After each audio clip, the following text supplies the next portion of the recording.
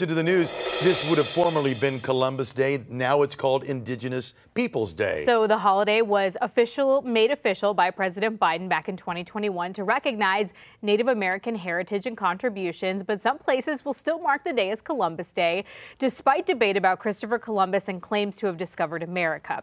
Colorado abolished Columbus Day in 2020. They made the first Monday, in October, specifically Francis Cabrini Day. So the Federal Reserve and banks, they will be closed, but trading markets will still be open. There's no U.S. Postal Service store or mail delivery today, but FedEx and UPS are still open. State government offices also closed, but most retailers such as Walmart and Target, they'll still be operating. What about trash, Lisa? What about trash collection today? That's a good question. I put my trash bins out. I hope I don't have, maybe they're not going to deliver. Here's hoping, or the raccoons will get into them. We'll figure it out.